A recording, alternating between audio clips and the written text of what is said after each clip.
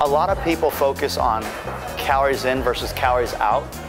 And there's a law, it's called the law of thermodynamics. You know, energy cannot be created nor destroyed, but only transferred. Human beings, I don't really think that applies to them. As a personal trainer, I knew 80% of people's results was from their nutrition, but I could only control 1 hour of their day, and they had 23 other hours of the day to mess it up.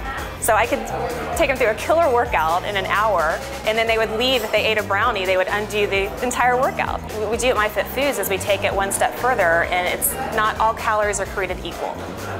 If you ate 1,500 calories of donuts, which is all sugars and all fats, and you ate 1,500 calories of healthy, properly balanced food, the two individuals will look drastically different at the end of the month.